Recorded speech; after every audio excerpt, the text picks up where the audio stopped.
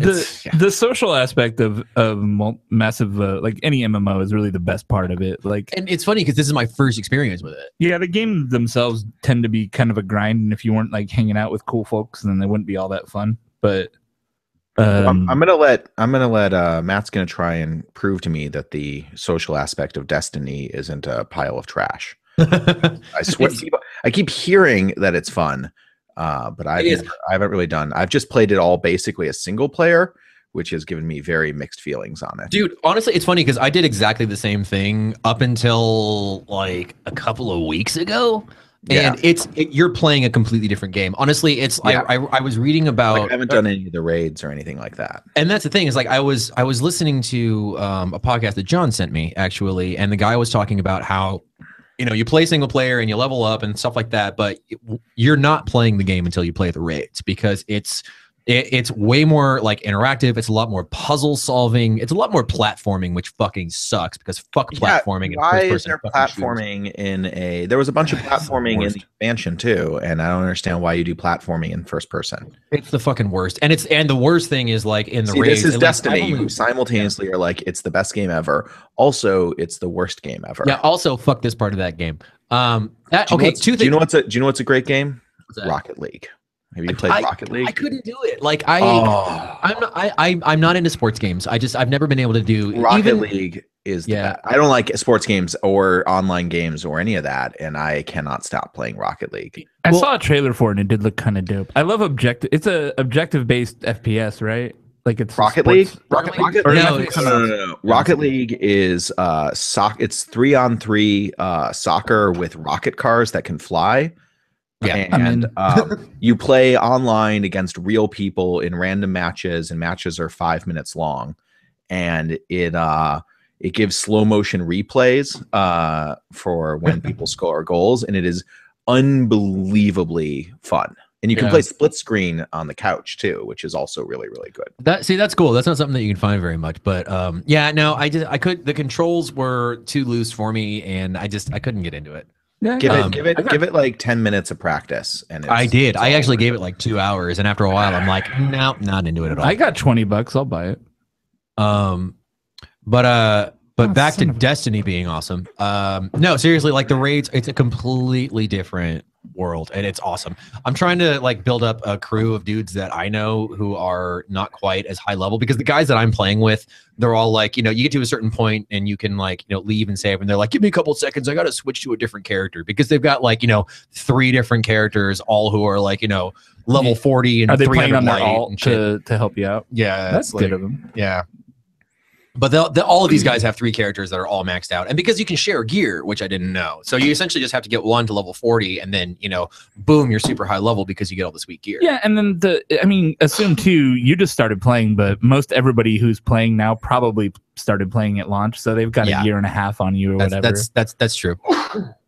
Yeah. Oh shit! I heard me. It's fucking weird. Yeah, and it's funny because like that's what happened with these guys. I was talking to them, and they were like, "Yeah, this and this weapon kicked ass until year 2 when they neutered it, and because they did so and so and stuff like that." It's actually really interesting listening to these guys talk about like all of like the fine details over time and stuff, because they're the ones who they, like you said, they spent a year and a half playing this game. And so they got to know all of the other areas really well. They remember when it sucked. Yeah, and then they spent a year exploring just the Dreadnought, just the one new area, and that's it. And so they know like every fine detail about that place. Yeah, I'm pretty bored with it as it is, but we'll see. I don't know. Like, have you listened to did you guys listen to Reconcilable Differences podcast? You know what that is? That's the one that I listened to, and they were cool. talking about. Yeah, so that's with John Siracusa and Merlin Mann. And, right. That's they've spent a bunch of time talking about Destiny, and they spent all the stuff with all the different currencies that you can do. Like, yeah, I don't understand anything legendary whatsoever. Legendary stuff is cool because it like all legendary stuff. There's like a whole set of I forget, like abilities or properties or special things that like just legendary weapons and legendary armor and stuff can do. And each one of them will have a unique like attribute that can, if you use it right, then it'll be really good for PvP or for PvE or whatever. Shut up. Eat a dick. You're the one who was talking about this first. You brought it up. Sorry, I blacked out for a second there. Yeah. Fuck you, man. Sorry, I was respawning. Respawning. Classic. Exotic is where it's at, because you can take exotic stuff and then you can essentially use an item to completely change it. For a beer podcast. Matt likes his specs like he likes his dancers. Exotic. Hey, there you go. I see what you did there. Because of the whores you see. Ears. And for the record, we're not actually taping the beer podcast yet, so also go fuck yourself. We are taping it. Are we? We're not recording it. Oh, well, we're shit. broadcasting, but we're not doing the show. Hey guys, welcome to the future. I'm currently installing What brewery do you work at now? What brewery do you work at now? Packing House Brewing Company in Riverside, California. So you did leave the brewery? Yes, I did. I sent you that message on Twitter, man. I didn't get any messages. Really? Oh, that's weird. Oh yeah, you did. I ignored it. Yeah, dick face. And then you asked me like 10 minutes ago if I was still up for recording this podcast. Yeah, I wasn't sure. I didn't know that there was communique between you and fucking John. So fuck off. Why does this? You're really like digging into me hard, man. Guys, this fire team, we're going to work through these issues if we're going to take down the same boss again. If we're going to take down Crota. You guys ever played Borderlands? Yeah, I played Borderlands too. It was all right, I guess. It was all right. Yeah, I didn't used to be very good at video games. I've gotten better at video games, and I don't think I was good enough to play Borderlands the last time I tried it, but I think I could probably do it. Did you play, after I played Last of Us, that was so much harder than anything else I'd played that it made me way better at video games. Nice. That's actually one that I want to play, but I missed out on completely. Oh, that's like the best video game in the world. Like full stop. Like it's the absolute incredible. It's because the gaming is fantastic. Like the actual like play, because it's the same guys that made Drake's Uncharted. Okay. And so it's running, jumping, platforming, but it's third person, so it works. And then the plot is basically the plot from Children of Men. And it's actually interesting and cool, and it super rewards. It's going to seem kind of dated now, but it's got like a whole crafting system thing that you use. And this came out like 4 years ago, and this is the game I feel like that made everyone else be like, oh, now crafting is like a thing. Right. So you like have to collect shit everywhere you go. So it's a post-apocalyptic zombie game. Right. But the way it teaches you to play the game, the cold open, I'm going to ruin the first 5 minutes of the opening of the game. Nah, go for it. The cold open, you play as like a little girl on the night of the zombie apocalypse, and then she gets hurt, and then you play as the dad, and so you learn to walk, then you learn to run, and it's a really, really good like tutorial, because it happens during the zombie apocalypse, and it ends with you get to the edge of town, and there's a military barricade that opens fire, and the girl you were playing as dies, and the father holds her in her arm while she dies as it goes to the opening credits, and that kind of sets the tone for the game. Hey, so we got the Dogpatch Grand Cru, we've got the Farmers Reserve Grand Cru, and the regular Dogpatch. You got an order that you want to do these in? I guess we should probably start. I guess I'd say regular Dogpatch Grand Cru, and then whiskey. Okay. What about the Farmers? And then the Farmers, just toss that in wherever. Well, I don't want to ruin your Dogpatch vertical you got. Right. So let's just do like the Dogpatch Grand Cru, the Farmers, and then the whiskey. You got it. Shall we? Welcome to Four Brewers. My name is Matt Becker, and as always, I am joined by John Holzer, Jason Harris, Greg Nagel. And I'm cramming. That was bad. Yeah, let's try that again. Yeah. I almost said Jason Harris. Do it. Like Jason Harris. Jason Harris. Right. Welcome to Four Jasons. Fuck. I'm sorry, what? Huh? I think you forgot to say your name last time too. Yeah, totally. I'm cramming. It's a birthday hangover. Right. Welcome to Four Brewers. My name is Matt Becker, and as always, I'm joined by John Holzer, Jason Harris, Greg Nagel. Okay, let's do it again. I'm sorry. Jesus Christ. Guys, I think this is going great. We're doing great, guys. What do you get really with Four well. Brewers? We need B-roll here. You know what you get with Four Brewers? Professionalism. All right. Welcome to Fort Brewers. My name is Matt Becker, and as always, I'm joined by John Holzer. Jason Harris. Greg Nagel. And we are very excited to once again have, I believe, our first ever special guest, your first return as well, Jesse Friedman of Almanac Brewing Company. What's up, Jesse? Thank you so much for having me. How you guys doing? Great. Good. We are good. And I am super stoked because we have some very special bottles of yours here. But I think we're going to start with your Dog Patch Sour. What's up with the Dog Patch here? Yeah, so this is, it's our dog. I think did we drink this the last time I was here too? I think we did. I think it was we had like 5 or 6 of them the last time you were here. But yeah. I think so it's a great beer. It's named after our neighborhood. It's sort of our take on a Flanders Red. So we brew it with we have our house sour culture, which is a real lacto forward, real tart sour culture. Then we brew it with, fairly traditional sort of malt blend, give it a little color. And then it's aged in used California red wine barrels with Rainier cherries coming out of the Central Valley. What's special about Rainier cherries exactly? They're cherries, as opposed to other cherries you get. Well, that's one thing is like one thing that I've read about cherries, especially Michigan people, obviously, is that there's like so much variety in cherries, and I get that with like apples because we have a lot of apple orchards out here. But I couldn't tell the difference if you have like 3 cherries in front of me. Sure. Well, so, yeah, the Rainier ones Rainier they're the white ones that'll have like a little bit of blush on them, and they're really sweet. And we've got a farm that we like working with, and we get dried cherries from them in this case, which lets us work with them all year, which is really nice. That is cool. And so we we add the whole dried cherries right to the barrel. Whatever stuck to them is welcome to the party as well, and allow that to really ferment and dry out. So I wouldn't, it's definitely not like a creek. We're really using the cherry as like an accent point on the beer. Are you using like a fairly like low high ratio? I've worked with like fresh fruit and puree before, but like how do you use dry cherries? How do you know how much to use? We just picked a number, I think, and we were happy with the result, and so we stuck with it. He just threw one cherry at a time and then just dipped his finger like more cherry, more cherry. He calls for cherry. The emperor demands cherry. Well, we said that we did this on the show before, and I think it's worth mentioning why we're doing it again, because it's part of kind of a vertical we're doing. Vertical? Yeah, it's a vertical. It's verticalish. It's something. Can we note that those are crazy cool looking cherries? I put a picture up, but I've never seen those before, and they're white on the inside. That's weird, right? Yes. Oh, that is. Yeah, I know what those are. They're neat. Jesse can't see the cherries unless he knows what they look like, though. That's true. That's true. Paint me a word picture, Jason. But yeah, this is part of Dog Patch as being the basis for all of this. We're doing the Dog Patch Sour, we're doing the Dog Patch Grand Cru, and then we're doing the whiskey made by 7 Stills in collaboration with Almanac. That was distilled from Dog Patch, correct? Correct.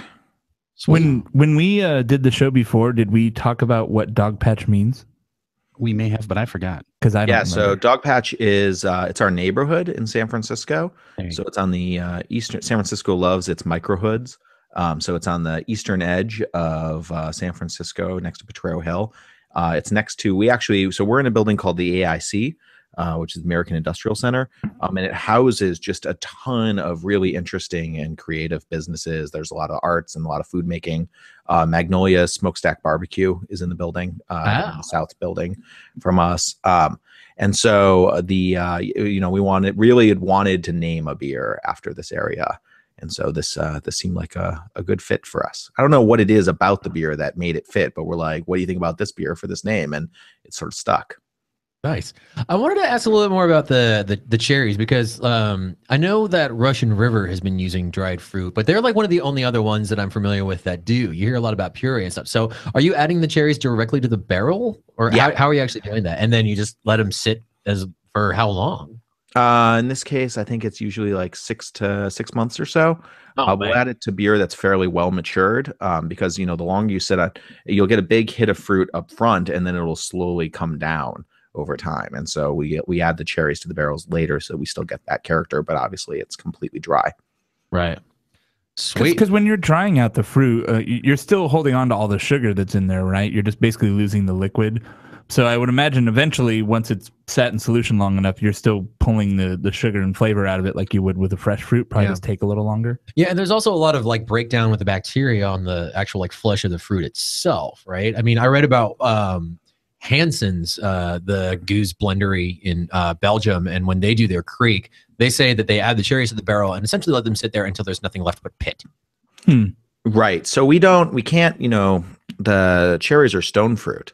And so that pit in there contains a small amount of cyanide, which is actually specifically, that's the reason I know Russian River got audited in their early days by the TTB in like a whole crazy way. And one of the things that came out of that was an arsenic concern for the pits.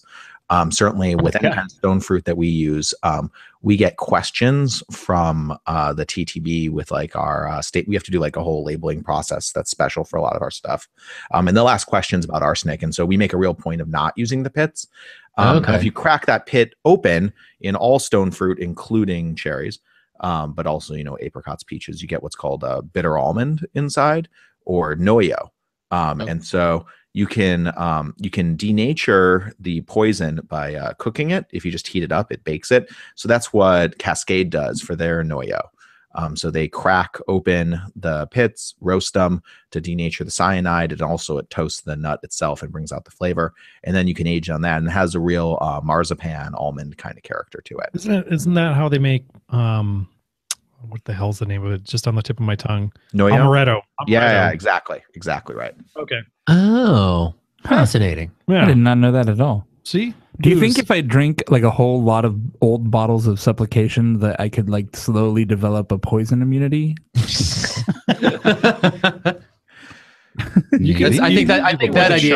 think that's inconceivable. Like I'd be a veritable Rasputin of myself. Yeah, and then you also have to get shot like 9 times and not care. Like, yeah, whatever. So this beer has got like a ton of wood on the nose, like wooden fruit. Yeah, wooden fruit. It also has, we do blend it with a bit more of an acetic character than we normally do. I'm pretty fastidious about throwing out barrels with acetic notes. Good, thank you. But I can't stand it. That's like finally somebody. Yeah, and it's actually really interesting. There's been a lot of interest, I think, specifically in the sour beer community, in now the different types of acids in different beers. For sure. And so Jeffers from the awesome Firestone Walker Barrel Works program, he's been going around and doing programs called Drop Acid with Jeffers. I did that. Yeah. We actually tweeted him because we did a show a few months back, well, maybe almost a year ago. It was like almost a year. And there was a TA listing on one of the Barrelworks bottles, and we're like, "What the hell is TA?" And we tweeted at him. He's like, "Oh, it's total acidity," and gave us kind of an explanation. So of it. I think we are the reason he started that whole program of the the Jeffers Drops Acid. But I don't know. It was us and a bunch of other people asking him. We'll take credit for it. Yeah. What's this TA thing? You're the Reese's outbreak monkey of titratable acidity. Yeah. I'm okay with being an outbreak monkey. But one of the interesting things that's come out of it is actually that just like everything else, around palates, everyone has different levels of sensitivity to different things. Different people can smell diacetyl a mile away. Other people can't taste it at all. Same thing with the different types of acids. And what they've definitely found is there's a little bit of acetic in just about everything, right? Coming out of a sour beer program. And in fact, acetic in the blend below the standard taste threshold is almost mandatory for a great beer. With abs 100%, that just lactic alone is thin and lacks complexity. It's flabby.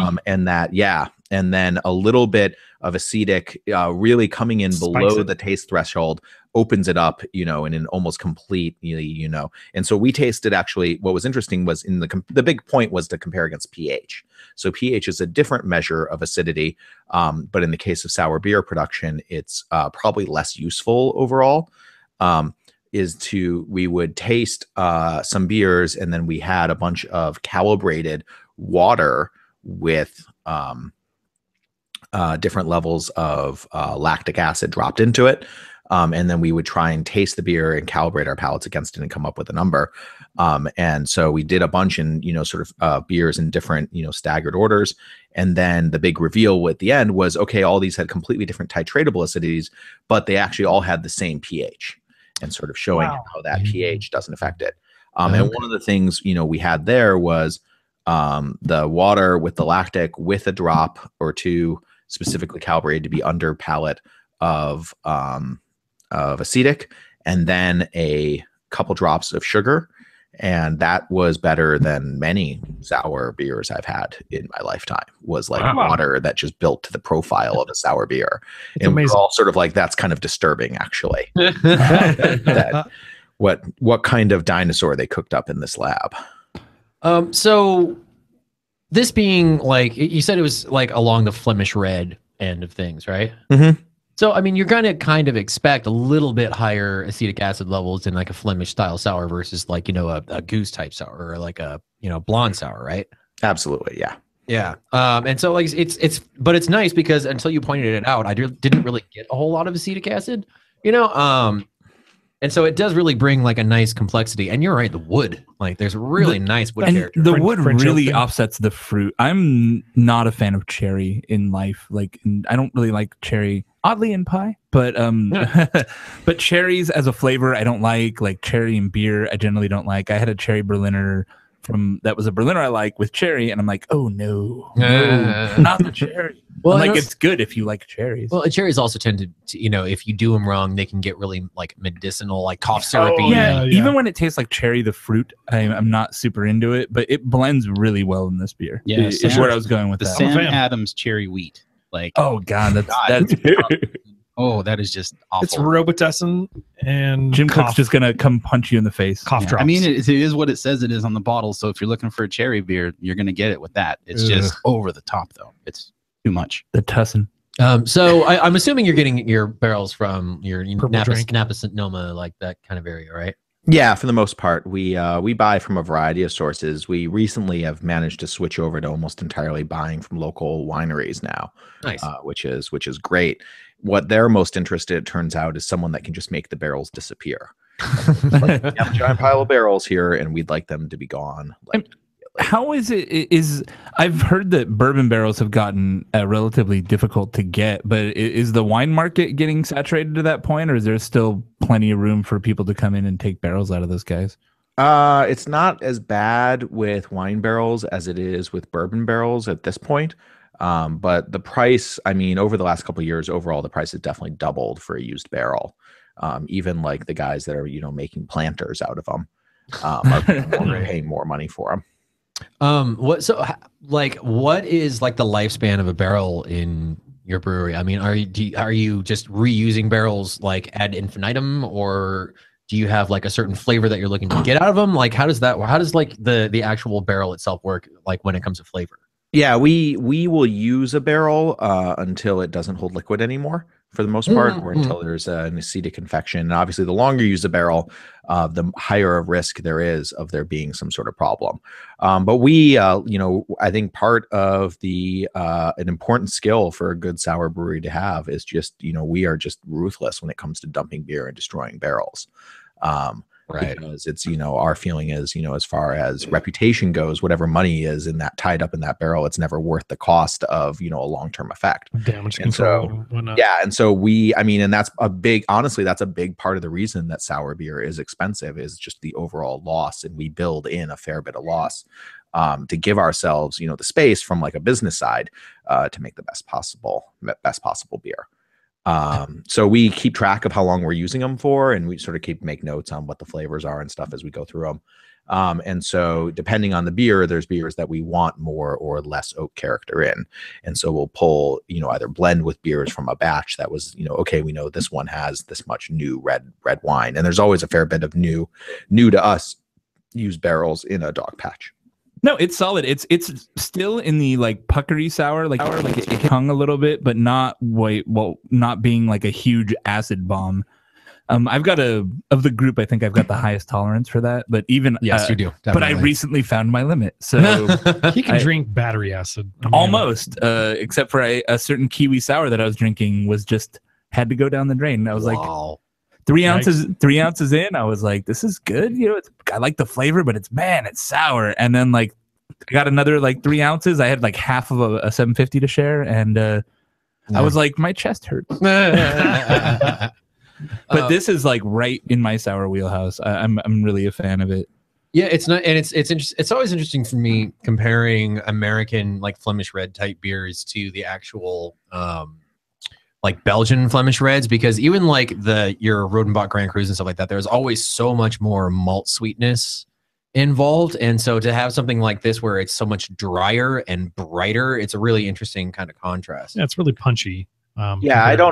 We don't make any pretensions that it is an authentic Belgian style Flanders. We're not interested in that. We think it'd be kind of a little pretentious and presumptive to try and even kind of go after something like that. I get real stickler about uses of words like lambic and things like that.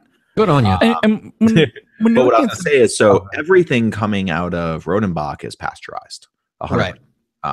And so even the Grand Cru is, that's, I think it's 25% fresh beer, which is fairly sweet. But when I visited at the end of the tour, they give you a sample of what they call foeder beer, which is unblended, straight from the foeder, unpasteurized, fresh, ready to go, right? Rodenbach, and that's incredible. And they don't sell it, and it's a real bummer. If we did some sort of like rock tour, like 4 Brewers on tour, straight from the foeder should be like the tour name. That's an interesting question as far as like the pasteurization, because I mean, do you think it has like an effect on the like immediate beer itself? Because I mean, you look at, the biggest example is New Belgium, because they pasteurize I think they pasteurize all of their sour beer. I know for a fact that they pasteurize at the La Folie. They pasteurize all their sour, and Lauren Salazar, who is awesome. Yes. They swear up and down that in double blind taste tests no one can tell the difference. And that, their opinion is that they blend the beer and they want what that beer is at blending to be locked in amber. Right, and to be static, and that is in my experience, it is like I really love Le Terroir and La Folie, and drink like a 3-year-old bottle next to a new bottle, and you can really hardly tell the difference. It doesn't change really over time. It stays pretty stable, at least in my experience. And that bums me out. For good and bad, right? I mean, it sounds like that's their goal, right? They want the product to stay stable.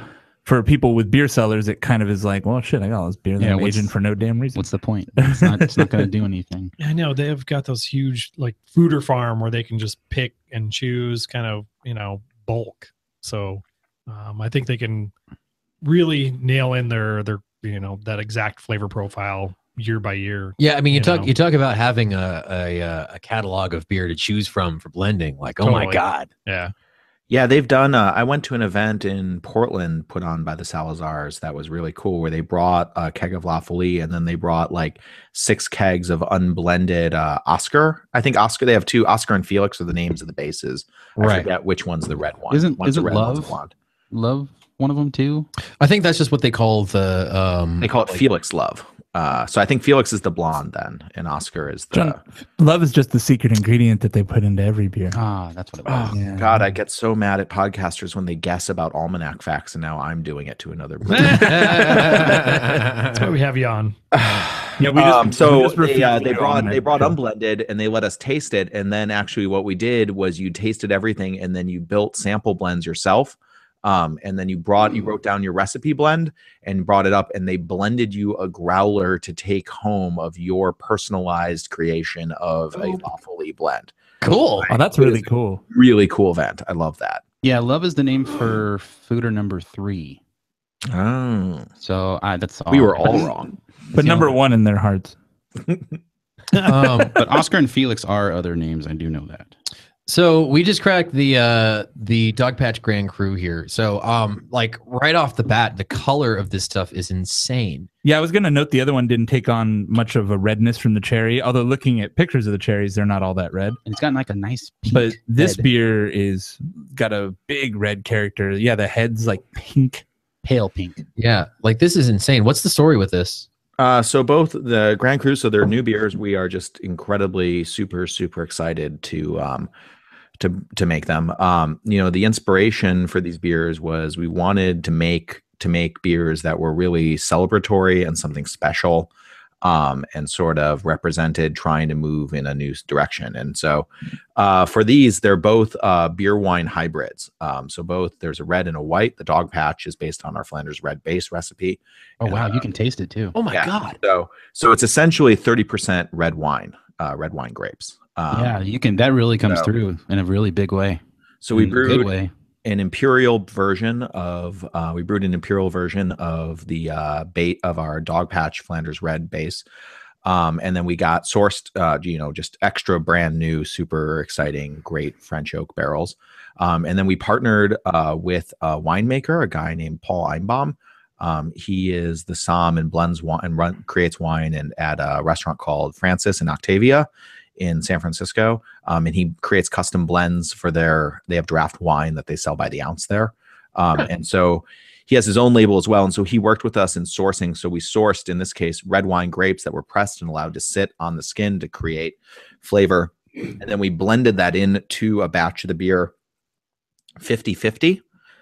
So we created a batch that was 50% grape, 50% barley, and dropped that into barrels. And then we did a batch that was 100% beer, and we dropped that into barrels. And then the whole thing got blended back together.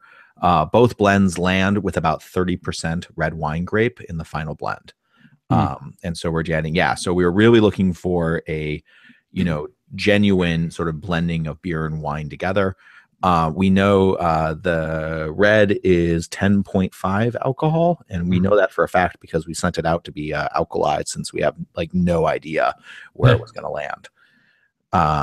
But yeah, and so the idea, that color really comes from grape skin is what's creating that color. How long did the grapes macerate for? A long time. I don't know. That's a part of it where we handed it over to a professional winemaker. Creating the beers and working with Paul was really fun because we would describe different. I know really nothing about winemaking. I know how to drink wine. I know how to order beer instead of wine. I know how to make jokes at winemakers' expense, like God makes wine and brewers make beer. And so we really worked with him to try and create. So the base blend of grapes that we used is Zinfandel, Syrah, Tanit, Petit Syrah, and Tempranillo. And so you got a lot of that big Zin, black pepper, really robust wine character. Yeah, a lot of black pepper, a lot of blackberry. Yeah, and we really wanted to pull that. We wanted a big in-your-face base grape, so we could pull that character, could survive the beer making process and come out the other end. Yeah, the sour edge definitely gets smoothed down a lot. Like it's there a little bit in the back, but it's definitely you're getting a lot of that big red wine flavor kind of leading the show.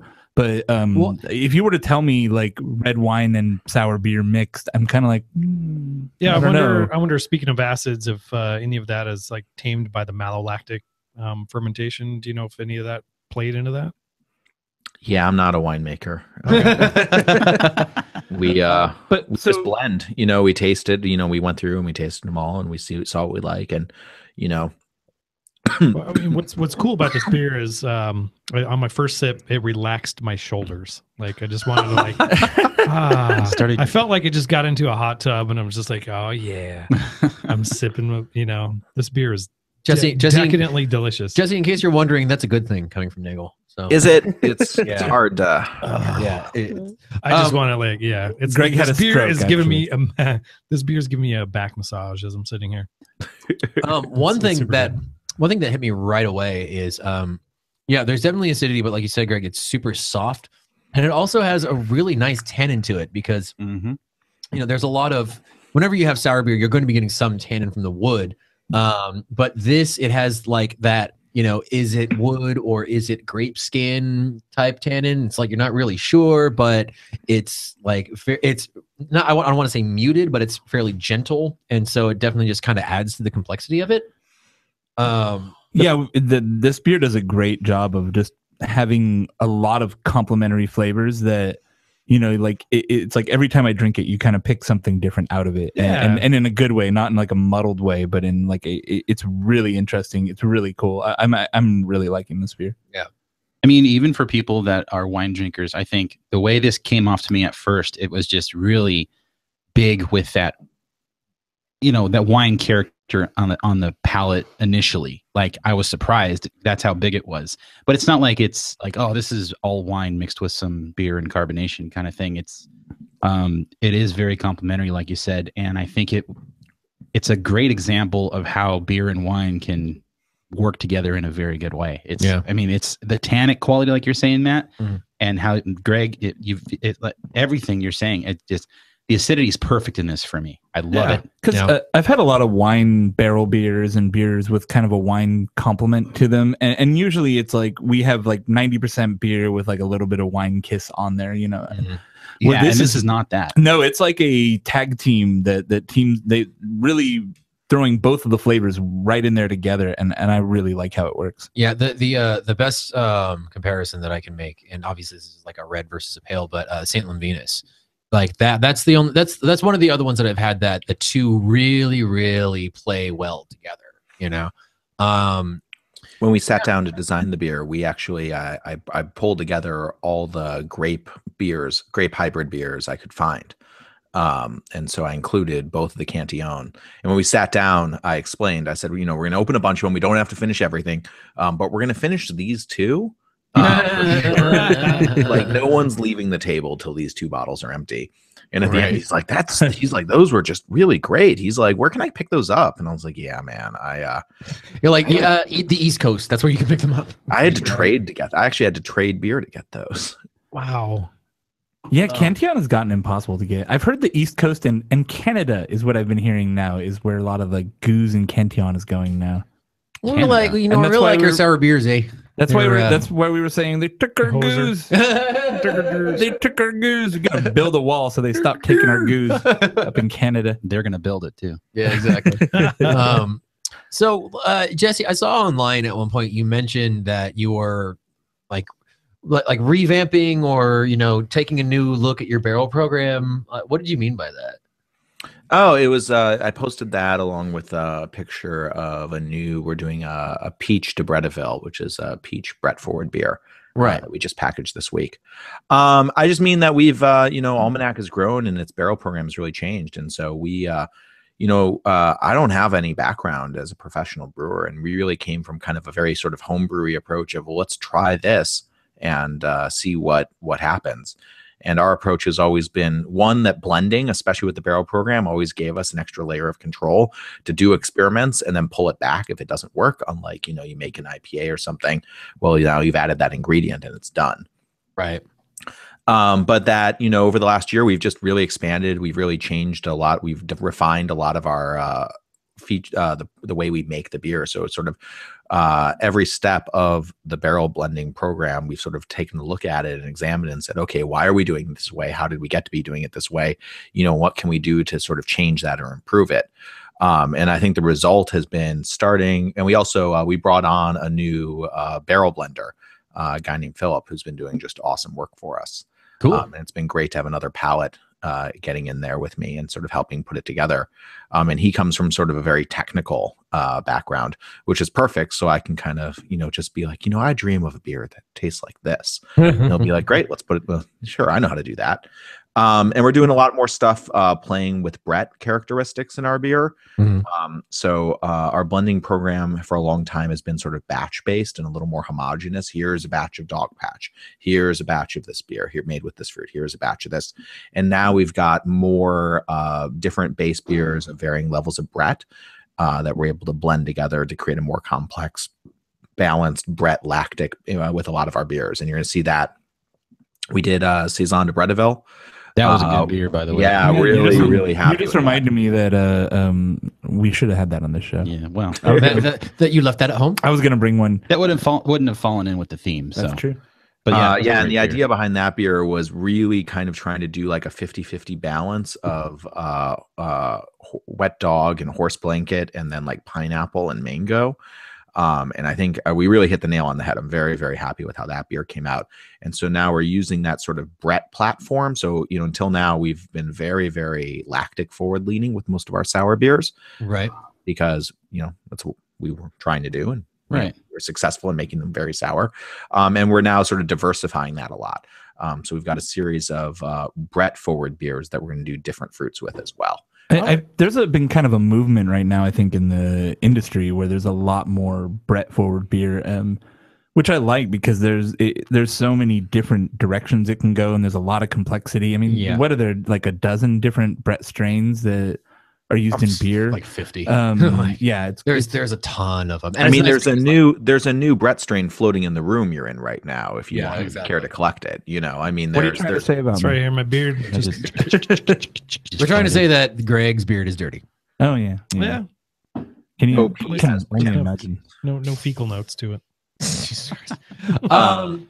And so, but yeah, so we're also doing, and we're doing a lot of that with, we've been playing around with in the hoppy sour space as well, which has been super, super fun. Yeah, I saw that. What did you have so far? You had like the Simcoe and a Wakatu. Citra. Yeah, we did a Citra, which was great. The Citra sort of, and what's fun is, as you guys know, so much of hop flavor, it comes out of the collaboration with the yeast, and that if you change a hop and change a yeast, you'll actually get very, very different hop characteristics out of different yeast strains.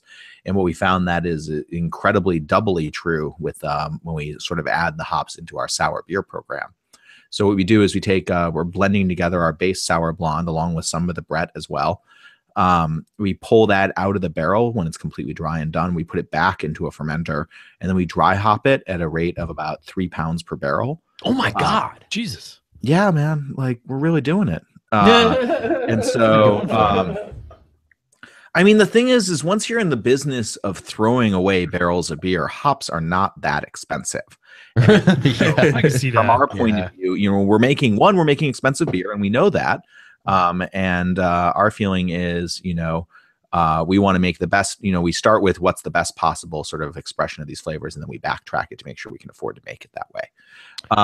So what kind of contact time are you using with those hops? Because, there's a lot of, there's so many different ways of dry hopping in the industry. Are you putting them in there and doing like a recirc for a couple of days? Like, exactly right. So we do like a room temperature recirc, and then we'll crash it, get that hop material out of there, and then straight into packaging. Nice. So we did the Citra, and that really kind of tasted just like Citra. I was joking on Twitter the other day, I'm ready for a Citra beer category. I saw that. Since Citra is now sort of just Citra everything. And I agree. Citra is delicious in everything. There are very few beers that a little bit of Citra doesn't help in. As someone who's driving to Kern next weekend. And then we did the Simcoe, and the Simcoe was awesome because when I think about Simcoe, I think about pine and like woodsy flavors. And we did this one, and it was just, I know, a lot of it has to do with lot, but I think a lot of it has to do with the way the acid component interacts with it. The tasting note we came up with it is that the Simcoe tastes like freshly zested limes in a bag of weed. Really? What we think it tastes like. Yeah. And it was really, really fun. And yeah, it was really kind of real tropical. And then we did Wakatu, and the tasting note for that is it smells like Ecto Cooler. Like it's really kind of like Smarties candies, which is a real sort of New Zealand kind of character, and then some orange peel and tangerine peel and citrus. Right. And then we just now the latest is we packaged with mandarina. Nice. And that's super fun. We're getting guava, pineapple, tangerine peel, so I'm loving the German aroma hops. Yeah. Could you help a brother out and do like a mosaic one, maybe? Mosaic will be out for Beer Week. Nice. Hey. Yeah, the TTB hopefully shared that label with everyone, which was Do you get to choose your own lots of hops? We did this year for the first time. We actually didn't have hop contracts until this year is our first year with hop contracts. Well, I imagine making a lot of sour beer is not really a necessary thing. No, exactly. Well, it's one of those things where I used to brag that Almanac would never make an IPA, and now guess what our top seller by volume is? Oh, Jesus Christ. Almanac IPA. No. Really? Which, if you've been paying attention to my drama on Twitter, I've been in Catalina for almost 3 months. And turns out Almanac IPA was on tap 10 feet from my room at the restaurant at the hotel I'm at. Hey. Yeah. Have you seen a buffalo? No. Oh. I saw some deer. You should go. There's buffalo there, I heard. Yeah, I guess. And like bald eagles or something. I guess. And like bald eagles or something. You know, at first I thought you were going to make some kind of joke. Like, have you seen a buffalo? Because I seen a buffalo high. Or Have you seen any moose knuckle? Guys, I'm going to break the fourth wall and go get a computer charger. Give me 1 second here. No problem. I'll Right. put everything in before I fall offline. You guys defaulted back to a Destiny podcast while I was gone. Exactly. That's our what, final form. that's what we've become. Are we gonna do the whiskey in the middle and then we'll do the white? I just wanted to open it to make sure there was no like wax issues or whatever. I want to I let just it air wanted, out a little bit. I just in my wanted to glass. open it just to check, I just wanted to see if it was good. just to see. Just gonna store Well, this make in my sure, face. you know. We No, can- let's do the let's do the farmers next. I love whiskey just as much as beer. I like whiskey, but I'm I don't super know excited anything about it. I should bring you some of that Mosswood stuff. It's actually really my great. God, I love You want to know the this. funny thing about the Mosswoods whiskey is that it has sediment. What? Like a lot. How's like that even possible? like it's funny because like when I got the bottle, I wood? picked up the bottle and yeah, I imagine it's like bacteria and shit from sour beer barrels. But I like picked it up and it was like hazy, and I'm like, what the fuck is I'm this? surprised And they then, like, I let wouldn't blend it in, some sort of conical or again, I just use beer I imagine solutions they for did, but everything. I would assume that they just turned it around really fast. and- Crash it. Yeah, well, or like filter it. I imagine it would have been like filtered of some kind, but I really kind of want to just decant the bottle. But Why not? But yeah, it's like because whiskey can sit forever. But this stuff, I'm kind of concerned because autolysis, because I'm assuming it's yeast and it's sitting in pure alcohol. So, but that being said, it's delicious. I don't think. Yeah, I think it's fine. Yeah. All right, let's start this back up again. I do have a nice decanter, so I just like pouring whiskey in there. Nice. Just like, oh look, I'm Mad Men. Yeah, it's one of the crystal ones with the super wide The hand base. gestures.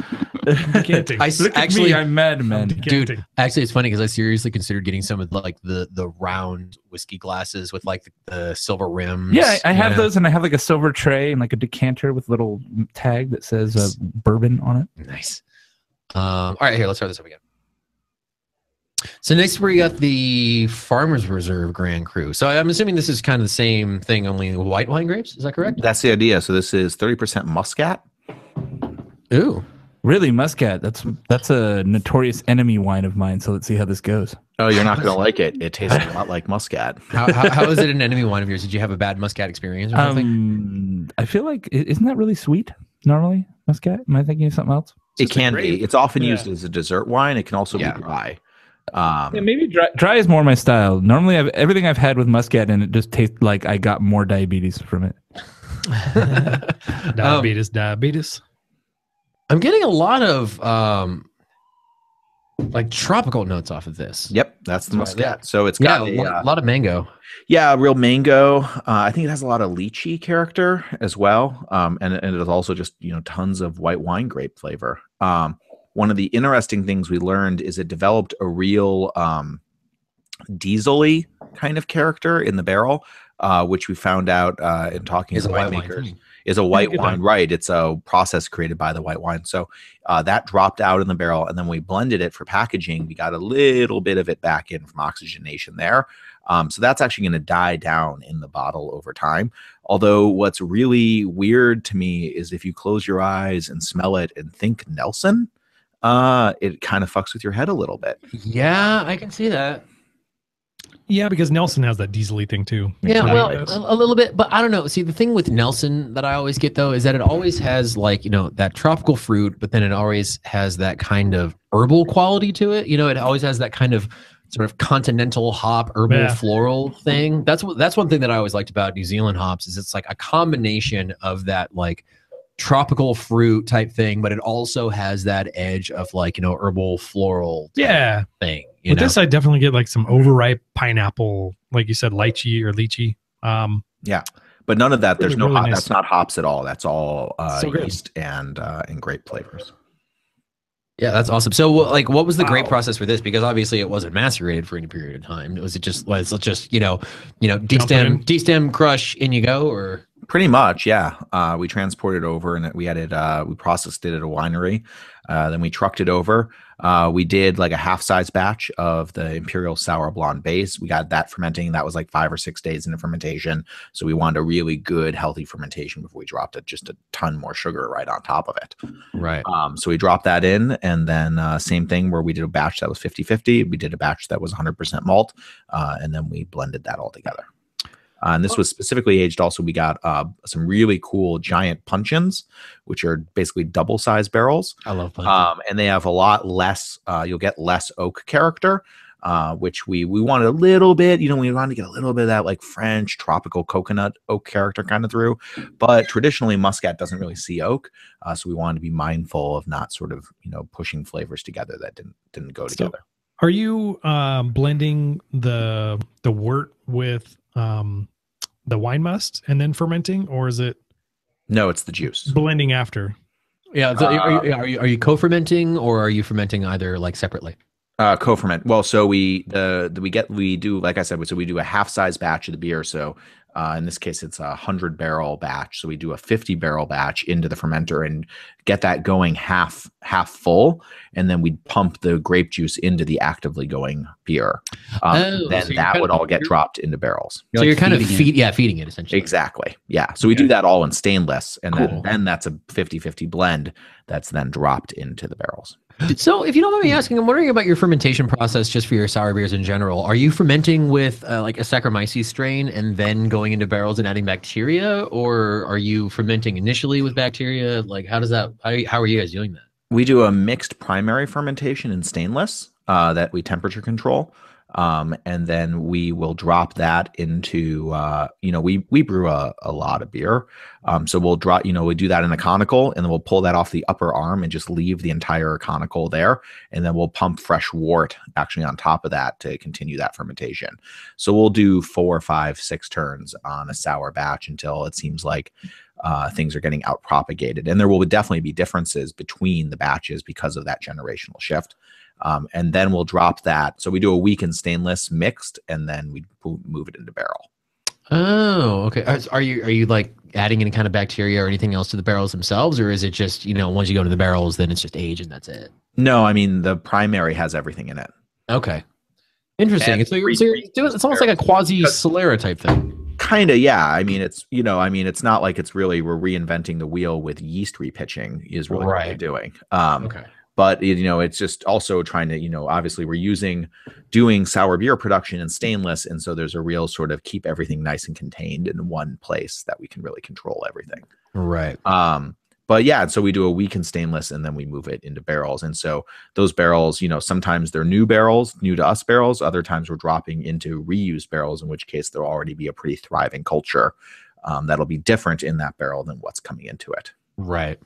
And so what do you guys think of the beer overall? I was going to say, when I first smelled it initially, I don't know, it kind of smelled like cat piss to me a little bit, actually a lot. Catty. And I wonder, since this has so much wine essentially in it, or, that grape character you get from a wine, I mean, I wonder if it needs to like decant for a little bit, because the more I, swirled it around and everything, that went away, and I got a lot of the fruit, and I got what I think it's supposed to smell like. I think coconut was a perfect note for it. I get a ton of coconut in the nose.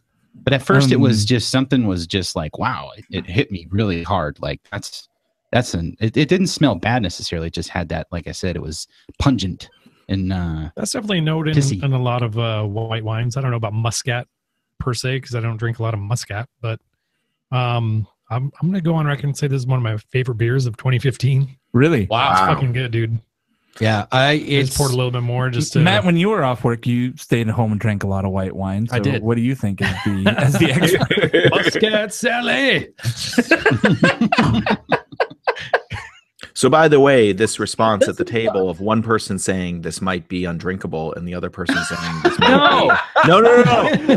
But someone saying this might be undrinkable, and then the person next to them saying this might be the best beer I've had all year. I've totally basically that's the market's response, I'd say, so far. Like, we're kind of way out there with these. I'm cheesing my balls off right here. Just for the record, I didn't call it undrinkable. I said I got insinuated. I got a weird aroma that I didn't expect. That wasn't isn't necessarily a bad thing that I no longer get. To be fair, that's the market's response to our podcast too. Pretty much. I'm just saying. All these podcasts taste the same. It's like a punching in your balls.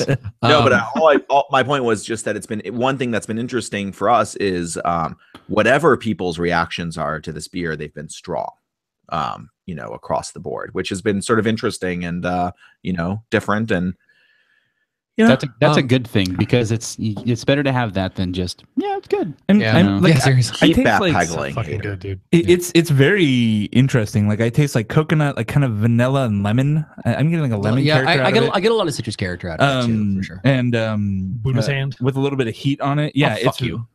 Fucking Buddha's hand, Mike. There's a relatable note for everybody at home. Everyone's like, oh yeah, just like that Buddha's hand. I just little gooseberry note. We make tons of beer with Buddha's hand in it. Yeah, we describe it as Buddha's hand. I always describe it as a lemon crossed with a octopus. Oh yeah, see, obviously. So is it rubbery? No, it's you never had. It's saline. It's a citrus. It's in the citron family. But if you cut it open, it's there's no fruit inside. It's all pith. And it's sweet pith. It's not bitter at all. And so if you've had like citron vodka, this is what it's made with. So it's really kind of floral, almost a little tropical. We use looks crazy too. It's headline fruit in our Farmers Reserve citrus. No, when it comes to the beer, I like, and it's funny because yes, I have been drinking like lots of white wine lately, and it's funny because the white wine that I've been drinking, I'm drinking a lot of like Sauvignon Blanc and like that kind of stuff that's like super bright and super acidic. And it's funny because you get a lot of those same wine notes out of this, but this actually isn't as acidic, strangely enough. This has it's a little bit softer, it's a little bit rounder, it's a little bit fluffier, like more oak character, but I think it's really wonderful. I think, and it's funny because my experience with white wine sour beer obviously was at the brewery, and I think this ranks like right up there, if not being better, admittedly. Yeah, the thing about this one, as far as the blend between the wine and the beers, characteristics go. You okay, Matt? I'm really not doing well with like the making noise on my microphone. I'm just like, what are you trying to? What are you saying? This is a good reminder that they're both north of 10% alcohol. Yeah, there's that too. Don't worry, we've got 2 more shows. It doesn't drink. It drinks like about a 6% for sure. Like 5.5. It does. For me, I'm always like, whenever I go, I'm not a big wine guy in general, but whenever I go like wine tasting, I'm always like, white side of the menu, don't care. Red side of the menu, I like these. Right. And I'm sticking with that in this, which like the red one I was really into, and this one I like comparatively, but I drink the red. Well, like I was saying, for your health, this one is, I think, balanced well with the beer characteristics and the wine grape characteristics, where the Dogpatch Grand Cru, for me anyway, was definitely more. I got more of that wine grape character from it than the beer character. Like it was in a very big way. It's funny because I'm kind of I'm right in the middle between the two. I think they're both perfect balance. I think they both have a strong wine character, but I think they're both balanced out really well. I don't get more of one than another. I think the red one is more the flavors that the flavor notes that it's highlighting are the ones right in my wheelhouse. So that one just hits me right in the mouth in a good way. Right in the mouth feels. Right in the mouth feels. Right in your punching. My mouth feels. Got punched in the punching.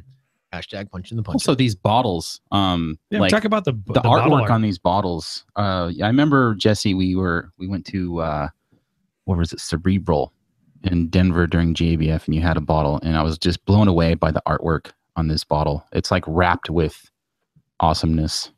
Yeah, what you said it was kind of a pain in the dick. It was. Luckily, it wasn't my dick. The bottles. Damien Fagan, the other co-founder and owner at Almanac, and so he oversees and does a lot of the artwork and really drives the entire visual identity of Almanac. And that we think that's one of the things that really set us apart. Is the belief that the inside of the bottle should reflect the outside of the bottle and vice versa. And so for us, it was important that we really push the envelope on the packaging and design side to go with it, that, these things are a piece. We have to create something wholly new and really special. So we partnered with, and I always butcher this pronunciation of his name, it's Eric Marinovich. And so he did those hand-drawn labels for like the Goza, the IPA, and the Saison as well. Nice. And then we worked with some local screen printer and put, a real incredible. So the entire design, basically everything but the barcode, is hand drawn for this label. Oh my gosh. And so to create this, and so the screen print is 360 wrap. There's no gutters anywhere. And it's complete head to toe was kind of the idea. We actually wanted to do even more of the bottle than what we got. That was the absolute maximum that screen printing technology allows right now. Yeah, I'm no screen printer, but I'm just like, how do they even print this thing all the way around? So I can tell you what they did to do it, and if you look very closely, you can find the seams. It's created by a series of vertical strips to create each plate, and so the bottom one is one entire strip. The whole body of it is one strip, and then the shoulder, you can see there's a couple horizontal breaks. So each of those had to be constructed separately, and when you look at it flat, it's actually a pyramid design to account for the difference. So you can see we actually had to create, and there's some real cool visual trickery to hide these details that I'm now exposing to the world. Pretty clever. Yeah, it's a really cool design. I mean, so you can see right at where the bottle starts to turn, where it starts to angle. Like that's like a line right there. Dealing with an issue like that, and making it look like just one piece of artwork is that's just incredibly. That's talent right there. Dude. I don't have any tattoos, but I definitely want to get this as a neck tattoo. With Almanac across, written across my Adam's apple. That'd be awesome. No, this is a sleeve, I think, is what. And it then is. your zip code on the back of my neck would be rad. Your zip code. Your zip code. No. Dog patch zip code 94107. No, dude, you gotta be on there. No, Greg, you need to get this and then 949 on the back. 949. 949 on the back of your neck. He didn't even live in 949. He's 714. Right? I used to North County, son. Yeah. 949 used to be Irvine at one point where he lived. Yeah. We're real into the historical angle too, so it's to me it reminds me of the old hand drawn window fronts, they would have drawn on the window of a store that would be back in the day before they could just print it, that they'd have a guy come paint on what's going on, and it would be shoes 5 cents. Yeah, exactly. That's the vibe I get from this in a cool way. I'm sorry, Matt. Can you tell me some other stuff in that voice? What else you want me to say? My old timey voice. Well, I got nothing. Hey, we got some whiskey on the table over here. We should probably. I think it's time to move on to the next part of our show. Pound of oranges for a halfpenny. Can't pass that up. We actually do have whiskey on the show next, which I think is a first. Whose idea was this? We're gonna do a bunch of shows, drink some whiskey. I like whiskey. Well, it'll get you drunk.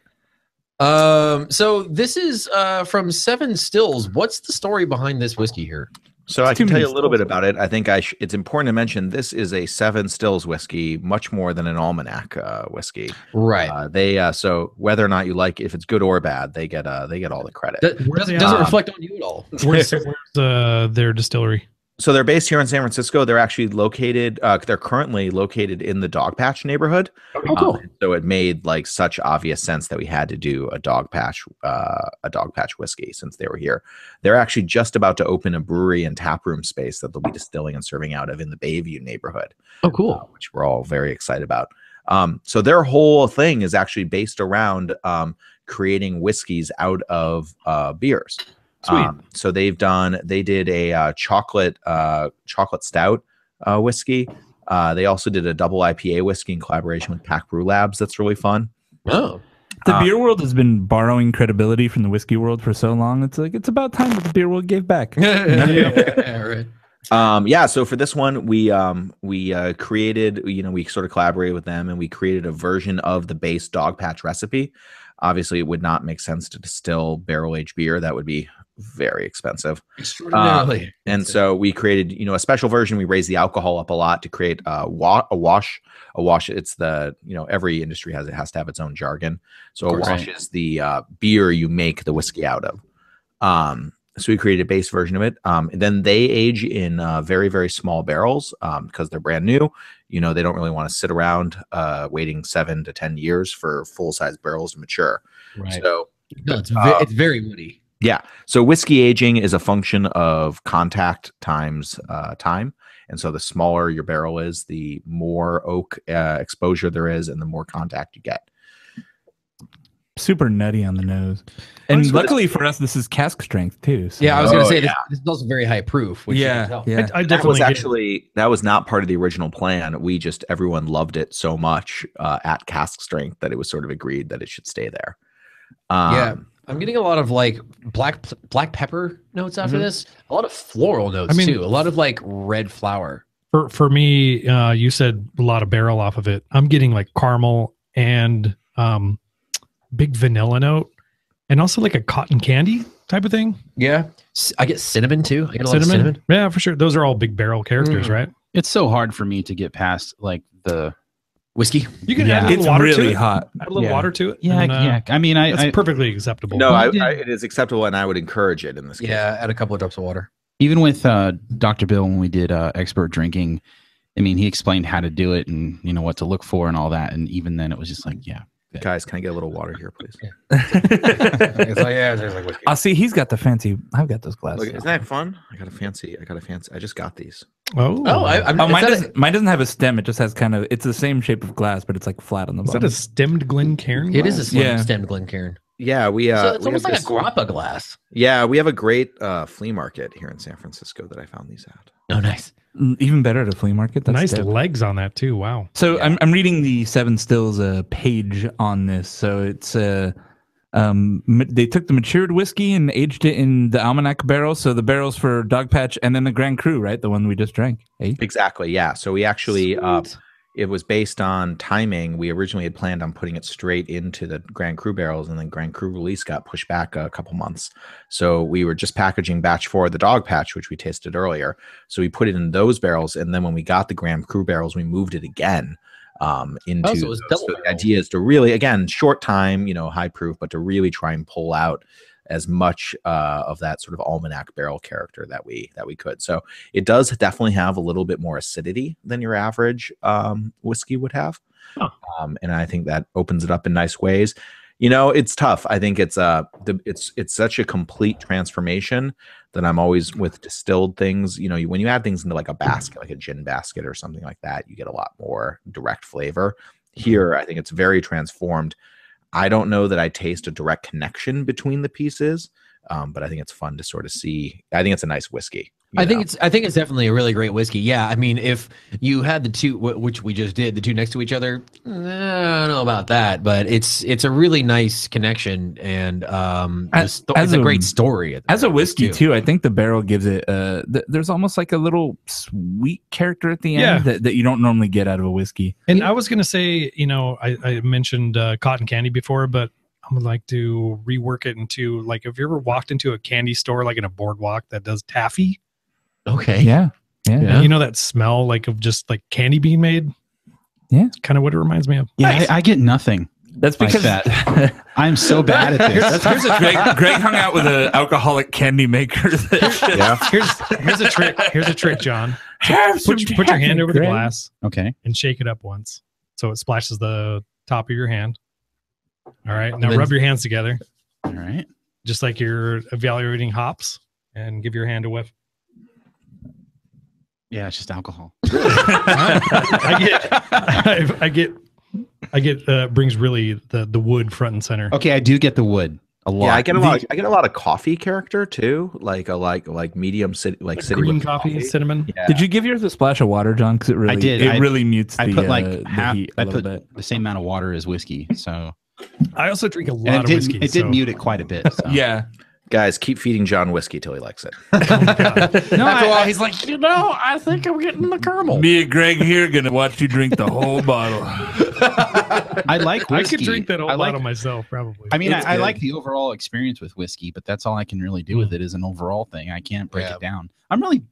It's hard to break down beer down for me too. So, or hard for me to break down beer. It's just, whiskey just no. Not gonna happen. With whiskey, it's kind of a process of elimination with certain notes that are tilted, like the barrel notes. You kind of run through those. I get it, yes or no? I have found with whiskey, if I have multiple side by sides and I can like evaluate them at the same time, then I can pick up different notes because it's like It's I have obvious contrast. Yeah, exactly. And I have reference points. But when it's just one whiskey, no. Yeah. Yeah, That's side by okay. side it helps. Damn good whiskey though. Yeah, I would this seek is it really out. nice. Guys, someone get John another whiskey. Come on, let's do this. Start a whiskey podcast. podcast. There you go. Also, they say The Whiskast. the tasting notes call it wheat forward. Is there actually wheat in the malt bill for this? Is there normally wheat in the malt bill for Dog Patch? I believe so. Check. Hold on. Hey Jesse, you should Cool ask doc. the brewer. I know. Yeah, after you cut it, yeah, that definitely cuts down those fusel. I mean, I get a lot of that caramel. Yeah, high proof is like 100 proof. I'm normally fine with 119. That's hot for me. So I was like, high. I had to mellow it out. I normally don't have to put water in whiskey, Yeah, but this one. I do get the caramel from the nose. But that just means that you're getting, more product for your money. Exactly. It goes exactly. farther. It's economical. Yeah, and Never essentially mind the fact that it's more expensive. when you're distilling, you're making this like super concentrated alcohol, and then you have to cut it to whatever strength you want. So what do you cut it with? Distilled water. Water. Just Yeah, water. water. Yeah, okay. All right. Not Yeah. from concentrate. Or not taste. necessarily distilled, like some like barrel aged water. exactly. Barrel aged water. That's not a bad idea. Vitamin water. Well, they had hop water. I'm gonna start up a barrel-aged water. Electrolytes. It's what the plants crave. So there is not wheat in the normal Dog Patch, but there is wheat in the Dog Patch Grand Cru, and I believe there is wheat in this as well. Was that I specifically? mean, it says so on the label. So was that specifically because? Well, yeah, I would think because it's going to become whiskey. So Yeah, maybe- wheat's very common in whiskey. Yeah. Well, what's interesting about this, though, as a spirit, is I get a very bourbony characteristic out of it, but from to me at least. But I don't think there's any corn in it. But I'm still getting a lot of that sweet character I'd get out of something with a corn. there is I'm not corn, really- but there's not enough. There's nowhere near what you'd find in bourbon. Yeah, I'm not really getting a whole lot of sweetness, honestly. Like I get almost more of like a Highland Scotch, where it has that sweet honey character. Yeah, I get a honey for sure. Yeah, where it's a little Like bit brighter. It's a honey little and bit drier. vanilla. Yeah, exactly. Yeah, So honey and that's vanilla. or like Irish whiskey, like a little bit more like that. Yeah, actually, that's Jameson. dead on. Irish whiskey is Yeah. exactly Yeah, that's what it reminds the me. flavor profile I'm getting. Pretty good. Yeah. I would seek it out, people. I think it's really great. Do you know what the price point is of this off the top of your head, or? It's not cheap. I paid $50 for this That's bottle. yeah. I think it's like 45 to 50, something in that. And they released 5. 450 bottles, so good fucking luck. Well, that's another thing.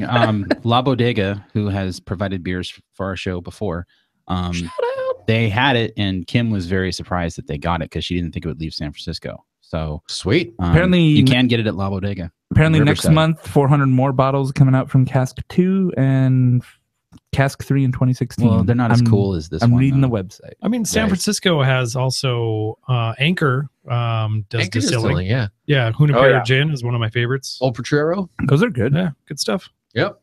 Well, Jesse, thanks again for being on the show, man. We really appreciate you. It's coming good to on. see you, man. Oh, it's always a pleasure. Yeah. Anytime you ever want to promote some shit, just let us know. If I had a PS4, I'd go raid with you guys, but PC Master Race. All right. We'll go on you. Over my head. Where can everyone find Almanac online? You can find Almanac on Twitter at Almanac Beer, almanac.com, Facebook, Almanac something. Do people still use Jesse Facebook? Beer Nosh. Yeah, I'm at Beer Nosh on Twitter. And you can find Almanac all over California. Right on. We just launched Chicago. We just launched in Philly. Sweet. Find an ever growing number of places to get us. Hey, Right on. did you guys see that your brewery was on a road trip to the 100 best breweries in the country? And someone's like, "Yeah, good luck with Almanac." Yeah, we're always disappointing people like that, but we're working on it. We're actively working on making a tap room happen. Yeah. Nothing to announce yet, but it's hopefully it's coming next year. We need an Almanac Mecca that we can pilgrimage to. An Almanac. Almanac. Almanac. Sorry. Sounds like you're drunk. Yeah. Well, we go to the Almanac. Well, if you want to find Four Brewers online, you can find us on Facebook, Twitter, Instagram, Snapchat. You can find all that information on fourbrewers.com. If you want to donate to the show, you can go on patreon.com/fourbrewers, and we would appreciate that. We would also appreciate you going on iTunes and giving us a rating. We want to hear from you. We want your 5 stars, 4 stars, 5 stars. 5, yeah. 5 stars. Yeah, 5 stars. 5 stars. We have a 1 star on iTunes. Really? Well, that person can suck a dick. There's no review behind it. So of course, just a troll. I wonder who it is. It's just the way I feel. All right, you know. Jesse was actually our first review on iTunes, so shout out to Jesse. Probably some other podcast. Yeah, thanks, man. Thanks, Jesse. Hey, I'm going to say it on the podcast right now. There's a typo in your review, by the way. You might want to go back and edit it. That's how you know it's me. And also, while we got you, you might want to mention sfbeerweek.org. Yes, you have all kinds of stuff happening for SF Beer Week. Everyone should come to San Francisco for SF Beer Week. It's what are the dates? It starts, I think, the 22nd Friday. Yeah, it's third week of January. It's moved up this year because of the Super Bowl is gonna totally turn the city upside down in February. So you should come to San Francisco in late January instead. We'll be doing lots of beer dinners, the SF opening gala, tap takeovers. We're probably going to do something with the whiskey somewhere. I don't know. It's a very complicated calendar. Calendar publishes December 1st. Nice. Well, hey, thanks, Jesse. Appreciate it. Thanks, awesome. man. Thank you, guys. If you want to get in touch with us directly, hit us up at feedback@fourbrewers.com and brew the shit out of it. Nailed that was it. Great, man. That was beautiful. Thank you, guys. Good show. Thank you for the John. I didn't mean to pick on you too much for your review of the Grand Crew. You meant it. That was you meant it. Good beer, dude.